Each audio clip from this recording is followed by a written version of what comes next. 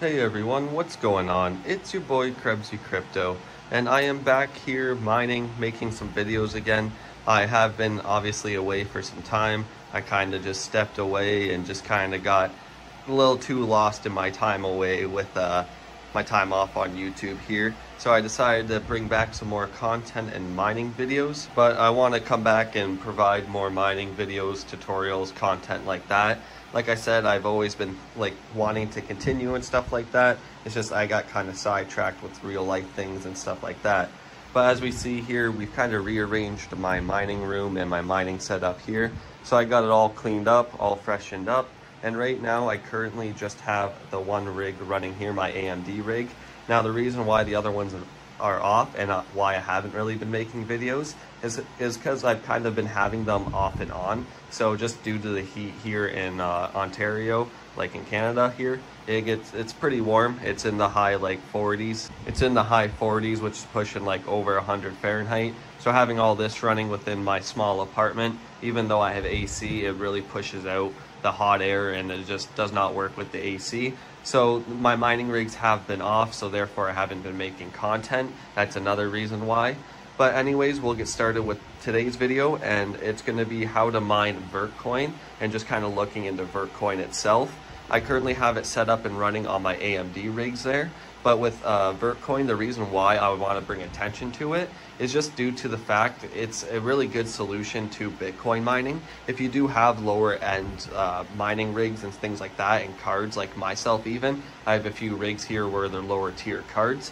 Vertcoin is a good solution. It doesn't use much power, and again, you can use lower end cards. So you can use as low as 2 GB cards with this. Obviously not every 2 GB card and 3 GB card and even like 6 GB card is gonna work, because it just depends on like the algorithm depending on that card. Like over here I have my 6 GB NVIDIA P106-100 cards. They're just strictly mining cards, but for some reason I can't get Vertcoin to work on them. It's just something just incompatible with the algorithm and cards. But my AMD ones are totally fine. And down here I have a little like small makeshift rig with like a 3050 and two 1660s, and it doesn't seem to work on there either. Again, I don't know if it's incompatibility or something I'm doing on Hiveos, but we'll be going over both setups for NVIDIA and AMD in case you guys want to test out the NVIDIA setup, and then you can let me know also in the comments, you know, if maybe I'm doing something wrong. But before we jump over there, I just want to say that I'm glad I'm making videos again, and I'm happy I decided to jump back into it. Again, obviously it's been like 6 months. People probably thought I stepped away and quit, but no, I've been continuously mining. I've been accumulating more. I even have some ASIC miners. I have a facility that I'm working with out west in Canada here that I'm going to be sending like all my ASICs to in order to have them run, and I won't have to like worry about electricity and other costs. Things will all be worked in. So I'll have all my ASICs running. I'll have all my GPUs running here. Once the ASICs are gone, I can put more rigs out in the living room. But yeah, so on that note, we'll jump over to my computer now. I just want to do a full quick update here for the intro. So now we're over on my computer, and I have the Vertcoin website pulled up here just so you can have a quick glance at it and kind of what it's about. It pretty much compares itself to Bitcoin, so you can check out the Bitcoin comparison if you want. But the first thing we need to set up before getting like set up on Hiveos is getting a wallet set up. Now I use Coinami on my iPhone, so I'll link the app in the description, and that way you can download that app if you choose to use that. Or you can download the core wallet here onto your computer, or you can use an exchange like CoinEx or something, and you can mine directly to it without KYC or anything like that. And then for mining software, this is just an option. If you are just using Windows operating system, you can go ahead and download their one-click miner here, and all it literally is a software that opens up. You paste in your Vertcoin wallet address, and then you click start mining. And again, this is just for Windows, and there's not too much description about it. There's just no pre-mine, no ICO, no airdrop.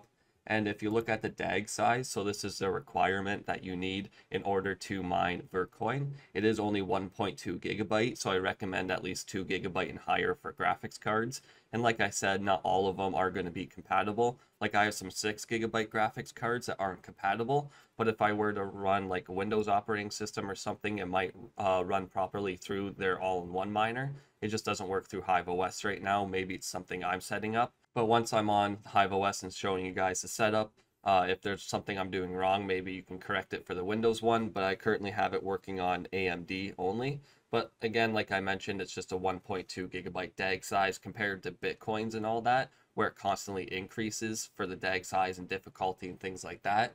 This one is fixed, so no matter what, how much people are on the network, the DAG size always stays at 1.2 gigabytes. So that's good for the whole mining network. It keeps it fair, it keeps it equal for everyone, and gives an opportunity for everyone to get into mining. It's kind of an entry point if you were to ask me. So yeah, once you have your Vertcoin wallet set up, you want to get your Vertcoin wallet address, and then you want to click into your mining farm here on Hiveos, and then you want to go to wallets, and then you want to click add wallet here, and then for the coin ticker you can type in VTC and it should come up, and all you do is paste the wallet address right there, and then you can give your wallet a name, and then you click create. I already have one set up. But once you're done that, all you do is you want to go into your farm here. So I'll just show it. You click into your farm, and then you click whatever rig that you want to set it up on. And like I said, it's pretty low power consumption. It's only 347 watts. Mind you, I don't have too many AMD cards, but still it's pretty fair for the amount I do have. And the temperatures stay relatively low. I have one card that I do need to fix up, so the temperature is a bit higher. But yeah, the temperatures, as you see on a decent card, stay relatively low. Power consumption is relatively low. But all you want to do is click into the flight sheets here. Once you're in the flight sheets here, you want to click on to manage your flight sheets or wallets, go to flight sheets. So click that. And then you can set one up right here. So all you do for the coin ticker is VTC. And then you're going to select the wallet that you set up with the name. And then for pool, I use, let's see here, Wooly Pooly, I think that's how you say it, Wooly Pooly or something like that. But yeah, this is the one I use for Vertcoin. It seems to be pretty popular, so that way you kind of get like paid out pretty frequently. The payout's only one Vertcoin, which is not hard to get for most of devices for mining. So this is going to be the pool. All the setup is going to be done in Hiveos, so you don't have to worry about getting like the stratum, the pool URL, and all that. So all you do is come back here, and then you select pool. You scroll down and it is right here on the list. Of course, you can use a different pool, but for this tutorial, we're using Wooly Pooly. I think that's how you say it. So you select that, and then here, you're going to select your location. So for me, let me see. They have a Canada one, so I'm going to go PPLNS. You can do solo if you do choose, depending on your equipment. If you do have a good set of cards, so like a wide range, so I only have like, you know, 5 going on this algorithm. If you have like 10 cards or something like that, you have a better chance obviously at solo. But for most people, you want to do PPLNS, and then you want to do USA, Europe, wherever you're closest to. I'm in Canada, so I'm going to choose a Canadian one. You click apply, and then for miner, I've had best luck with Team Red Miner with overclock and everything with AMD. Again, you can use like Verthash Miner, SRB, but for AMD directly, I use Team Red Miner. I've tried Verthash Miner with NVIDIA, and my cards just aren't compatible. I'll go over that. But so you click Team Red Miner here, and once you have it selected, you can give your flight sheet name here, and then set up miner config, and you can see it's already all set up for you, so you don't have to worry about inputting anything. So you just input a name and then click create flight sheet, and it'll pop up right down here. This is my current one, like I said, for AMD, sorry. You can just copy the settings and everything. And then this is the one I have set up for, let me see, for NVIDIA here.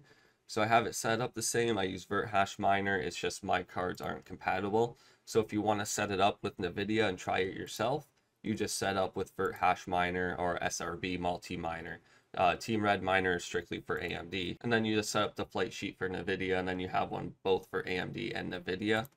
And then that's pretty much it for the setup on Hiveos here. So obviously once you have it all saved and set up, you go back to your workers, and then whichever rig, and then you click flight sheet, and then you go down to that flight sheet and click the launch button, and then it will launch it, and it should start working properly. I just got mine booted back up here because of the warm temperatures. But as you see, it generally stays low. The power consumption is low. And then for my cards, I get about 2 mega hash, which isn't bad. I make about like 64 to 70 cents a day, which for mining right now isn't horrible. I'm just kind of accumulating some Vertcoin because it's kind of been moving fairly well. I find it's going to be possibly a good alternative if you are comparing it to like Bitcoin, because obviously Bitcoin and all those will always be dominant, but there's going to be secondary options for people like myself, like household miners and stuff like that. And this is a good entry point for them. But if you want to see your stats here, you're going to copy your wallet address from your flight sheet. And then you're going to go over to the Wooly Pooly here. And then you're going to make sure you're on the Vertcoin pool. And all you do is paste your wallet address up here and click the search button. And it should pull it up. As you see, I have mine up and going. It shows you your hash rate, your balance, your waiting. You can see your current workers. So you see mine right here. The blocks that you've like helped find and everything, the ones you're waiting for, and your total payments and everything. All of your stats are up here. You can change your minimum payouts and everything like that. And obviously it just depends on what wallet you're using. So you can use CoinEx. It's a non-KYC exchange, and you can like do all kinds of things, and I've had no issue with it, and I've been in Canada and I've been using it for like a few years now. But you can go ahead and use like an off exchange wallet, so like Coinami or the core wallet itself. And I imagine there's some other wallets out and about for Vertcoin. It's been out for a long while, but it hasn't just been fully adapted yet, but it's been getting more and more known over the years. So yeah, overall, hopefully this tutorial helped you guys and you're able to mine Vertcoin now. If you have any questions or anything, post it in the comments below, and myself or the community will be able to help you out. Like I said, not all GPUs will work. Some aren't compatible. It will tell you directly on the miner itself. So make sure you do have like a monitor or display for it if you do run into errors, so that way you can see what the issue is and work from that. But again, I'm not going in depth with like the Windows setup. This was just strictly for Hiveos. But that's all I got for you guys today. If you did enjoy, make sure to hit that like and subscribe button, as it lets me know you're enjoying my content. And there will be more to come. I'm back on my YouTube grind now, so make sure to stay updated. I hope you all have an amazing day, and this is Krebsy Crypto signing out.